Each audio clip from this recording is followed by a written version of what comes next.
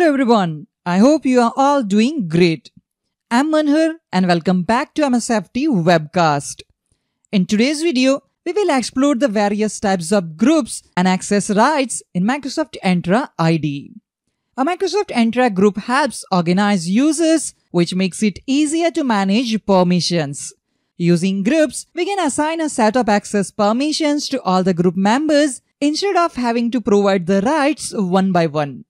Groups allow us to define a security boundary, then add and remove specific users to grant or deny access with a minimum amount of effort. Microsoft Entra IDE free subscription allows you to define two different types of groups: security groups and Microsoft 365 groups. Security groups are the most widely used, serving to control access to shared resources for a group of users and computers. For example, you can create a security group for a specific security policy.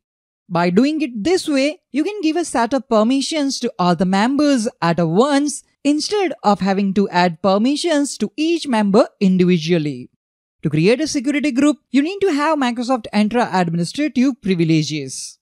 Microsoft 365 groups provide collaboration opportunities by giving members access to a shared mailbox, calendar, files, SharePoint site, and more. This option also lets you give people outside of your organization access to the group. Members of a Microsoft 365 group can only include users. Owners of a Microsoft 365 group can include users and service principals. Both users and admins can create Microsoft 365 groups within Microsoft Entra IDE. Now let's talk about group membership types. Under membership type field, you will see three options. If you select assigned membership type, that means you can add members in a group manually. You can search for the user and then add them to a group. There will be second group membership, which is dynamic membership. Keep in mind that dynamic group membership type is not available with Microsoft Entra IDE free subscription. If you select dynamic user membership type, you need to create a dynamic query to add users. Dynamic query gives you a flexibility to add members with the help of conditions. You can create rules based on characteristics of user account properties to enable attribute-based dynamic membership for the group. For example, if a user's department is sales, that user will be dynamically assigned to the sales group. If the user's department change in the future, they are automatically removed from the group. This feature requires a Microsoft Entra IDE P1 or P2 license. Similar to dynamic user, if you select dynamic device field, you need to create a dynamic query to add devices in the group. For example, if a user's device is associated with the HR department, that device will be dynamically assigned to the HR devices group. This feature also requires a Microsoft Entra IDE P1 or P2 license. After creating a Microsoft Entra group, you need to decide how to assign access rights.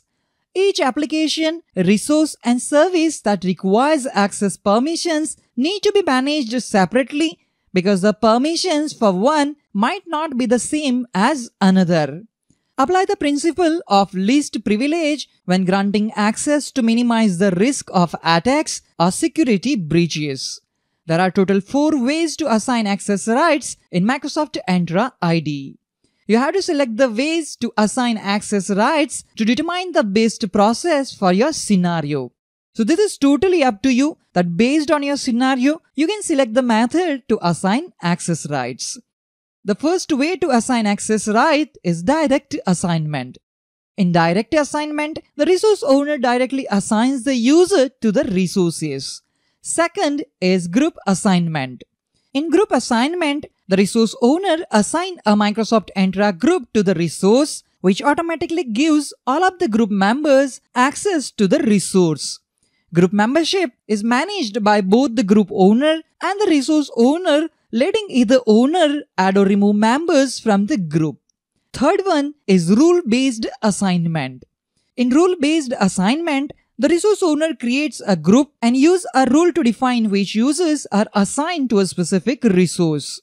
The rule is based on attributes that are assigned to individual users. like users department, users country or region, a user's CT. The resource owner manages the rule determining which attributes and values are required to allow access to the resource. Last one is external authority assignment. In external authority assignment, access comes from an external source such as an on-premises Active Directory or a SaaS application. In this situation, the resource owner assigns a group to provide access to the resource, and then the external source manages the group members. Using these 4 methods, we can assign access rights on Microsoft Entra resources. In upcoming video, we will explore this topic in details with practical examples. That's it for today's video. I hope you found this video helpful and informative. If you have any questions or need further clarification on any of the points we discussed in the video, please leave a comment below. Don't forget to like and subscribe for more videos on Microsoft Entra ID and other Microsoft related topics. Thank you for watching, and I'll see you in the next video. Have a great day.